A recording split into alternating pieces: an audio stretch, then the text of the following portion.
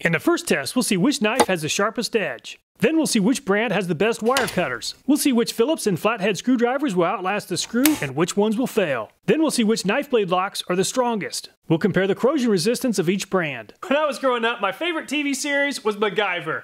He could do just about anything with a stick of bubble gum and his Swiss Army knife. But the question is, which brand is the best? Let's find out. At a price of only around $5, the least expensive brand we'll be testing is made by Ozark Trails. 12-in-1 multi-tool. Long nose pliers, standard pliers, wire cutters, knife, bottle opener, can opener, Phillips screwdriver, awl, file, saw, medium slotted screwdriver, and small slotted screwdriver. The Ozark Trails is made in China. The Ozark Trails weighs 158 grams. To test the sharpness of the knives, I'll be using this best certified sharpness tester. The way this test works, the sharpness tester measures the downward force required to cut through the test media. A double-edged razor blade is between 50 and 75. A utility blade is between 150 and 200. High-end cutter is between 250 and 375. Edges need maintenance are around 400. The clips are disposable, so I'll be using a new clip with each test. And the very affordable Ozark Trail knife is very sharp at 175. At a price of $15 is this Hart brand, which is sold at Walmart. 18-in-1 capability. The Hart brand is made in China. The Hart brand weighs 238 grams. And the Hart brand performed nearly the same as the Ozark Trail at 205. At a price of $20 is this RoverTac multi-tool. Lifetime warranty. 12-in-1 capability. Made of durable stainless steel. It claims to be rust-proof and corrosion resistant. We're going to test that. The RoverTac is made in China. The RoverTac is by far the heaviest yet at 312 grams. And the RoverTac isn't nearly as sharp as the Ozark Trail or the Hart at 260. At a price of $21 is this Stanley brand. 12-in-1 multi-tool. Stainless steel construction. Compact and portable. Limited lifetime warranty. The Stanley brand is made in China.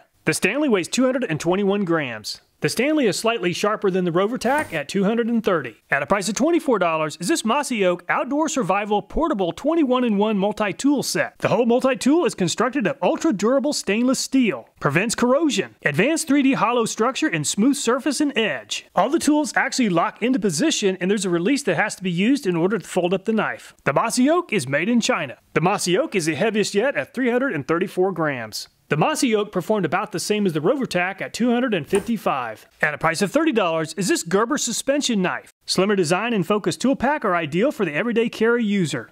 The knife blade locks into position. The knife blade release is on the handle. The Gerber is made in China. The Gerber Suspension is pretty light at 191 grams. The Gerber Suspension is the dullest yet at 270. At a price of $32 is this DeWalt MT16 multi-tool. Comfortable handles. Easy access tool. Lifetime warranty. Once the blade is open, the blade does not lock into position. The DeWalt is made in China. The DeWalt weighs 210 grams. The DeWalt moves into third place behind the Hart at 225. At a price of $50 is this Ganzo brand. Knife hardness HRC 58. The knives and the pliers are replaceable. To use a screwdriver, it does require some assembly. Blade release lever. The Ganzo is made in China. The Ganzo weighs 275 grams. And the Ganzo is the dullest yet at 335. At a price of $64 is this Havalon brand. Includes knife, holster, extra blades, and blade remover. The blade change removal tool. The Havalon comes with 6 replacement blades. The Havalon does have a belt clip. The Havalon is made in Taiwan. The Havalon's pretty light at 186 grams. The Havalon is incredibly sharp at 135. At a price of $80 is this Leatherman Skeletool CX. Ultralight full-size multi-tool. Includes knife blade made with premium 154 cm steel. 25-year warranty. The Leatherman Skeletool is made in USA.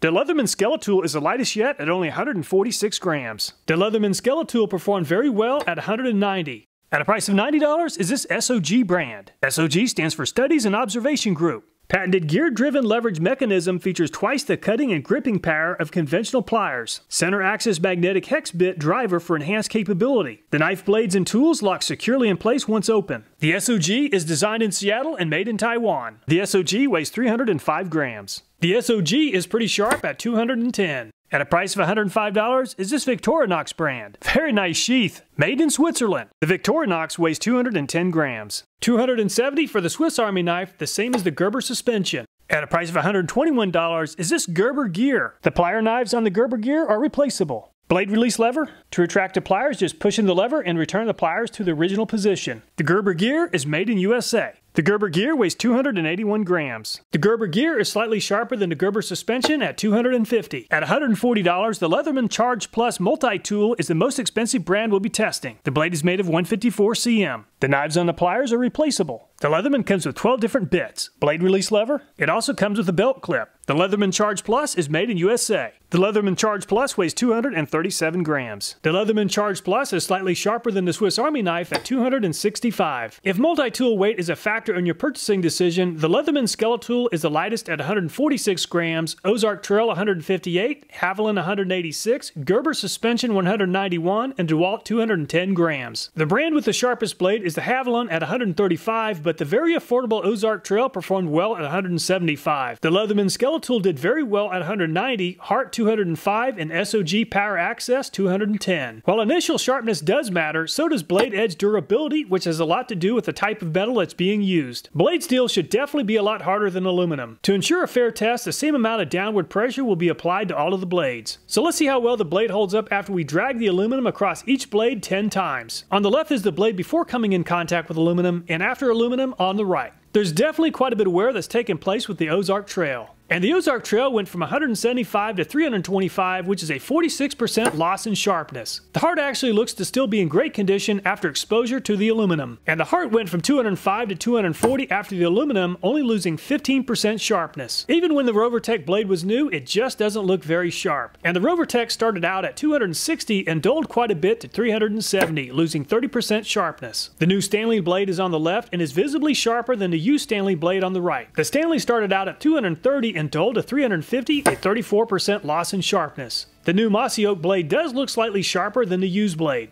And the Mossy Oak started off at 255 and dulled 18% to 310. The Gerber Suspension looks as though the aluminum really dulled the blade quite a bit. The Gerber Suspension started off at 270 and dulled 45% to 495 and moves into last place. The DeWalt still looks to be in pretty good condition after coming into contact with the aluminum. And the DeWalt did a pretty good job of holding its edge, going from 225 to 255, a loss of only 12%.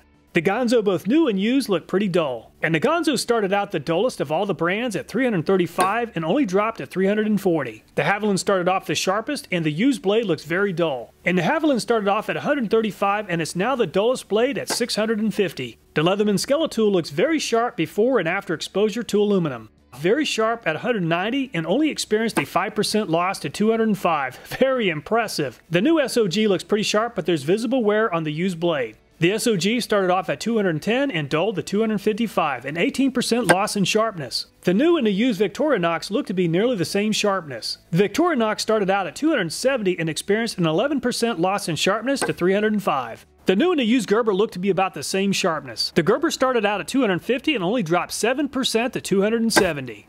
The used Leatherman Charge Plus looks to be about as sharp as when the blade was new. The Leatherman started out at 265 and experienced a 10% loss in sharpness at 295. After knife blade exposure to aluminum, the Leatherman Skeletool has the sharpest blade at 205. However, the Hart performed well at 240, DeWalt and SOG 255, and Gerber Gear 270. The red line indicates sharpness loss and the blue bar indicates the initial sharpness score. Knives that start off relatively dull, such as the Ganzo, are less likely to experience severe dulling compared to knives that start off extremely sharp like the Havalon. However, knives that use premium steel are more likely to hold an edge over knives that use less expensive steel. In general, more expensive multi-tools held a sharp edge better than less expensive brands. So let's test the performance of the wire cutters cutting through a 6-penny nail. I'll first place each multi-tool in this holder. I'll then use a hydraulic press and a weight scale to measure the amount of squeezing force required to cut through the nail, beginning with the Ozark Trail brand. To keep the nail from becoming a projectile, I'll place some locking pliers on the end of the nail. The Ozark Trail needed 59 pounds of squeezing force to cut through the nail.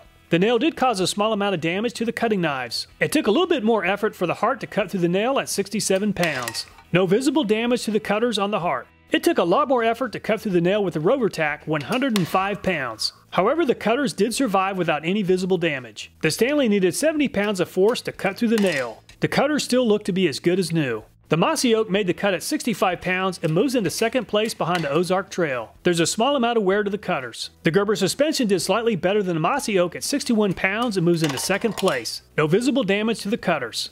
It took 78 pounds of force for the DeWalt to cut through the nail. No visible damage to the cutting knives on the DeWalt. And the Ganzo really struggled to cut through the 6-penny nail, 129 pounds. There's no visible damage to the cutters. And the Havalon moves into first place, cutting through the nail at only 44 pounds. The cutting knives in the Havalon are still in great shape.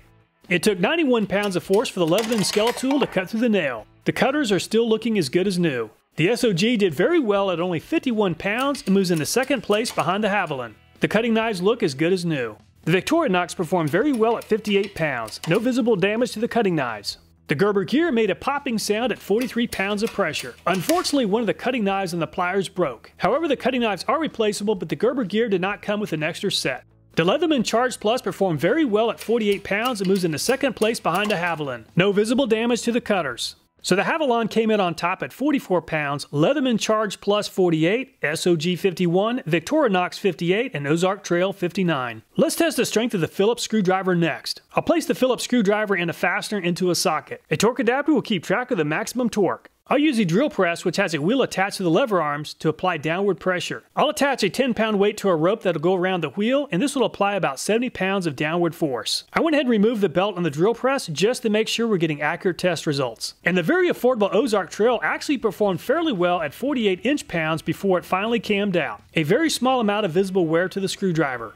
And the Hart did quite a bit better than the Ozark Trail at 59 inch-pounds before the screw broke. No visible damage to the driver. The RoverTac made a popping sound and suddenly cammed out at 45 inch-pounds. Unfortunately, the Phillips screwdriver was ruined at 45 inch-pounds. The Stanley cammed out at 51 inch-pounds and moves into second place behind the Hart brand. Unfortunately, the screwdriver bit on the Stanley experienced quite a bit of damage. And the Mossy Oak easily outlasted the screw. And the screw finally broke at 95 inch-pounds, no visible damage to the Mossy Oak screwdriver bit. And the Gerber Suspension did a great job avoiding cam out, but the bit suddenly snapped at 61 inch-pounds. The Phillips bit is definitely ruined. And the DeWalt cammed out at 55 inch-pounds, but there's no visible damage to the DeWalt. The Ganzo outlasted the screw, making it to 70 inch-pounds. However, the Ganzo did experience some damage to the flutes. The Havalon was doing a great job until the rivets that hold the tool together suddenly broke. I continued to test until the screw finally broke at 79 inch-pounds. No damage to the bit, but the Havalon multi-tool is broken. The Leatherman Skeletool performed very well with the screw finally breaking at 60 inch-pounds. No visible damage to the screwdriver bit. The SOG outlasted the screw. The screw broke at 59 inch-pounds and there's no visible damage to the screwdriver. The Victorinox easily outlasted the screw. The screw broke at 58 inch-pounds and the screwdriver looks as good as new. The Gerber Gear outlasted the screw and the screw finally broke at 70 inch-pounds. Unfortunately, all four flutes on the screwdriver are bent. The Leatherman Charge Plus outlasted the screw and the screw finally broke at 59 inch-pounds. The screwdriver looks as good as new. The only brands that outlasted the screw and didn't experience any visible damage to the Phillips head screwdriver include the Mossy Oak, Havalon, Leatherman Skeletool, Hart, SOG, Leatherman Charge Plus, and Victorinox. Let's test the flathead screwdriver next, beginning with the Ozark Trail brand. And the Ozark Trail cammed out at 37 inch-pounds, and the Ozark Trail is pretty badly bent. The Hart cammed out at 34 inch-pounds, or 3 inch-pounds less than the Mossy Oak. The Hart is pretty badly bent. The RoverTac did the best yet at 44 inch-pounds, but the screwdriver is damaged. The Stanley did the best yet at 55 inch-pounds. The screwdriver did experience some damage. The Mossy Oak did by far the best yet at 82 inch-pounds before camming out. There is some damage to the bit, but the bit can be easily replaced. The Gerber Suspension performed nearly as well as the Mossy Oak at 74 inch-pounds. The screwdriver did experience a small bend. The DeWalt performed the same as the Hart brand at 34 inch-pounds before camming out. It has some damage to the screwdriver. And the Ganzo did the best yet at 90 inch-pounds before finally giving up. There is a small amount of damage to the bit. Since the Havalon multi-tool is broken, I'll use 2 sets of locking pliers to keep the multi-tool intact. 75 inch-pounds for the Havalon, and there's no visible damage to the bit. Unfortunately, the Leatherman Skeletool didn't come with a full-size flat bit, and the bit broke at 14 inch-pounds. The SOG cammed out at 46 inch-pounds. Unfortunately, the screwdriver blade is pretty badly bent. The Victorinox made it to 60 inch-pounds before camming out. There's a very small bend, but it's still in much better condition than most of the other brands. And the Gerber Gear did a terrific job at 79 inch-pounds and moves into 3rd place behind the Mossy Oak. Unfortunately, the Leatherman Charge Plus broke at 53 inch-pounds. And the Ganzo came out on top at 90 inch-pounds, but the Mossy Oak performed nearly as well at 82. Gerber Gear did well at 79 inch-pounds, Havalon 75, and Gerber Suspension 74 inch-pounds. In the next test, let's see how much pressure it takes to fold the blade. The Ozark Trail does not have a blade lock, and it only took 4 pounds of pressure to fold the blade. The Hart doesn't have a blade lock, and the blade folded at only 2 pounds. The RoverTac's blade lock gave up at 29 pounds. Unfortunately, part of the blade lock mechanism for the RoverTac broke off during the test. Without a blade lock, the Stanley folded at only 2 pounds. The Mossy Oak's blade lock gave up at 17 pounds. No visible damage to the blade lock mechanism on the Mossy Oak. The Gerber Suspension let go at 26 pounds. The blade lock on the Gerber Suspension still works, but it definitely experienced some wear and tear. and the DeWalt refused to let go and made it to 82 pounds. The blade lock mechanism on the DeWalt experienced quite a bit of damage, and unfortunately the blade lock release is no longer working. And the Ganzo performed very well at 77 pounds. The blade lock on the Ganzo is still working, but there's definitely some wear and tear. I didn't test the Havalon since the multi-tool is already damaged. The Leatherman Skeletool let go at 22 pounds. The blade lock mechanism for the Leatherman Skeletool unfortunately experienced quite a bit of damage. The SOG did very well at 57 pounds. Unfortunately, the blade lock mechanism on the SOG didn't survive the test. The Victorinox performed nearly as well as the SOG at 55 pounds. The blade lock on the Victorinox no longer works. The Gerber Gear let go at 31 pounds. The blade lock on the Gerber has been damaged. The Leatherman Charge Plus gave up at 55 pounds. The blade lock on the Leatherman Charge Plus is bent pretty badly. The blade is stuck in the open position. For knife blade lock failure load, the DeWalt came in on top at 82 pounds, but the Ganzo performed very well at 77. SOG performed well at 57, Victorinox and Leatherman Charge Plus 55 pounds. In the next test, I'll be applying a very aggressive rusting agent with hydrogen peroxide, vinegar, and salt, and we'll see which of these brands is the most rust resistant. It's been about 12 hours since the test began, so let's take a closer look at each of the brands. There's quite a bit of rust on the Ozark Trail, and pretty much every tool has rust on it. Even though the Hart has quite a bit of rust, it doesn't seem to be quite as bad as the Ozark Trail. The level as well as the intensity of the rust on the Mossy Oak seems to be about the same as the Hart. The RoverTac also seems to be about the same as the Hart brand. The Gerber Gear definitely did better than the Ozark Trail. Some of the metal on the DeWalt has been painted, but the areas that are not painted seem to have done just a little bit better than some of the other brands. Most of the metal on the Ganzo has been painted, and that really helped the Ganzo avoid corrosion. The unpainted areas of the Havalon seem to perform about the same as the Gerber. The amount as well as the intensity of the rust on the Leatherman Skeletool is a little bit more than it is on the Havalon. Unfortunately, the amount as well as the intensity of the rust is pretty significant with the SOG. The Victorinox has quite a bit less rust than average. The painted as well as unpainted areas of the Gerber Gear unfortunately experienced quite a bit of rust. The Leatherman Charge Plus definitely did better than average. Ergonomics and comfort are highly subjective, but it's definitely something to consider. Unless you're wearing some gloves when using the pliers, the very affordable Ozark Trail and Stanley brand are very uncomfortable on the hands. The best brands with the most handle comfort include the Leatherman Charge Plus, Mossy Oak, SOG, and Victorinox. The ease of use or the ability to access tools is another factor to consider. For example, you just about need a screwdriver to access the knife on the Ozark Trail, and all the tools are very stiff. On the other hand, the Gerber Gear offers very easy access and all the tools move very freely. My subjective assessment is that the Ozark Trail, Stanley, DeWalt, and the Ganzo will take a lot more effort to deploy the tools and are less ergonomically friendly compared to the Leatherman Skeletool, SOG, Gerber Gear, and Leatherman Charge Plus. For under $10, the Ozark Trail definitely seems like a pretty good value. However, the ergonomics as well as the comfort just aren't very good. If you're willing to spend a little bit more money, I'm really impressed with the Mossy Oak. It performed much better than some of the more expensive brands. However, if you're not worried about the price tag and it's all about the quality, I really like the comfort, ergonomics, and performance of the Leatherman Charge Plus. It's a very nice multi-tool, but it's also very expensive. All the videos in this channel, including this one, are viewer suggested. So if you have a video idea, I hope you'll take time to leave a comment. Thanks so much for watching. Please take care, and I look forward to next time.